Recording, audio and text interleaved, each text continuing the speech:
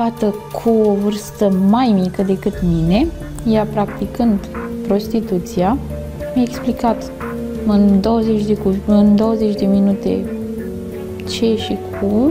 Ce ți-a explicat? Cum se practică această meserie cu ghilimelele de rigoare.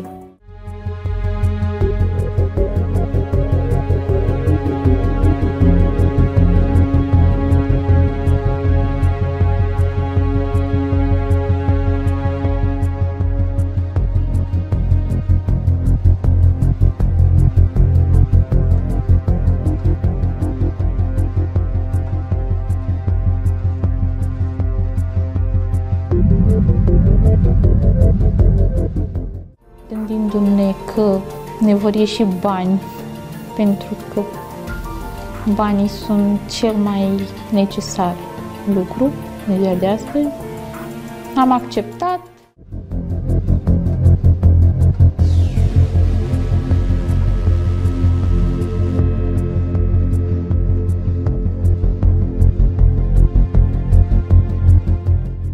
Am fost premiantă pe locul întâi. A fost, pentru că acum Ana Maria se consideră o infractoare. Am abandonat, am terminat doar 11 clase.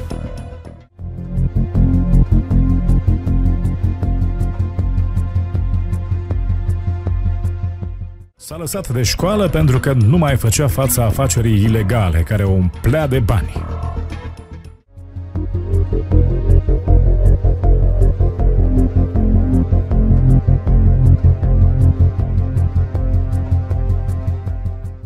Era satisfacția ceea am reușit să fac chestia asta. Uite cine sunt eu, am bani.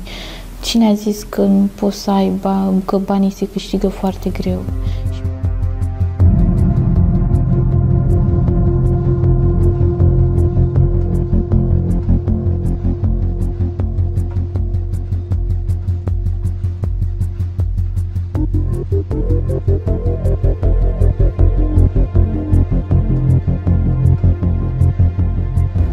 Mamei niciodată nu cred că ar fi trecut prin cap că eu aș putea face așa ceva.